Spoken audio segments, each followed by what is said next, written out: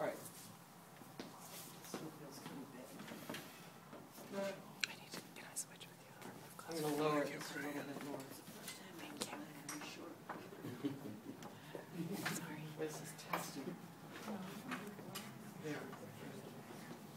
So here's the eraser that I talked to you about. It's the Maped triangular eraser. It's white at the store. Merle. It's white at the store, okay? All right. So I'm going to go over a couple of things. One of them is we're going to go into the eye and the orbits. We're going to go over the gesture again, and then the other thing that I've been talking to people about today is the turning line that's inside the body where a plane changes.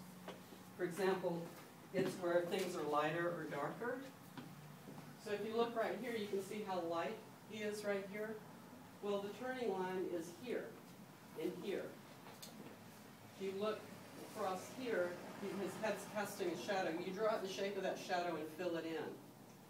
All along here, the value is different from here over than it is from here.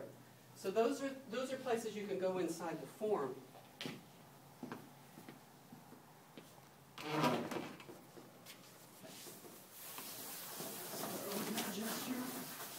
We're also going to talk a little bit about the neck.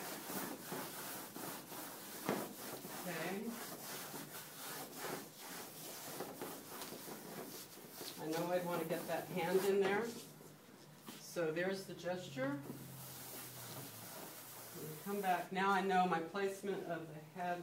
I want this elbow in. I want this hand in. That's the purpose for going all over the whole form really quickly like this.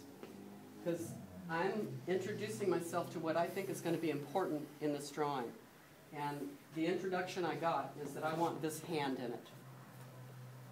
Okay? And if you just work up here and slowly work your way down, you may find that the hand is right here. Okay, so this is why we do this. We're just kind of like looking at the whole map of the United States. And then we're going to come to Bakersfield and we're going to leave. All right. So here we are. I'm feeling the head again. It's the orbital plane.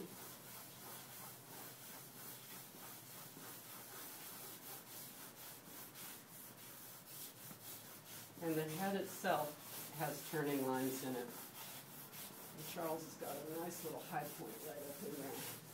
But you can see, if you look at his cheeks on this side, you can see that right along what would be the front of his face